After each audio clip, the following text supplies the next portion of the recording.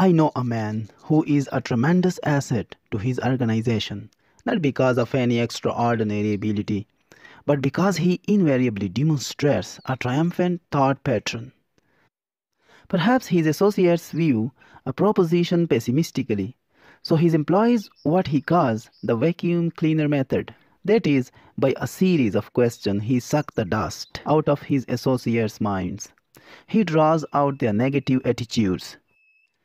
Then quietly he suggests positive ideas concerning the proposition until a new set of attitudes give them a new concept of the facts.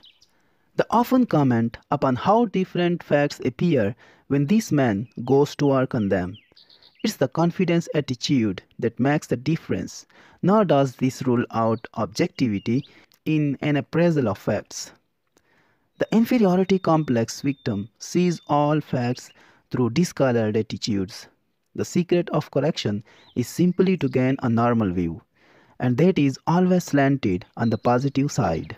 So if you feel that you are defeated and have lost confidence in your ability to win, sit down, take a piece of paper, and make a list, not of the factors that are against you, but of those that are for you. If you or I or anybody think constantly of the forces that seem to be against us, we will build them up into a power far beyond that which is justified. They will assume a formidable strength which they do not actually possess.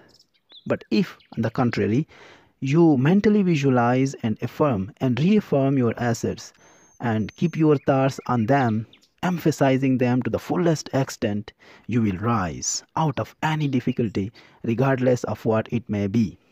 Your inner powers will reassert themselves and, with the help of God, lift you from defeat to victory.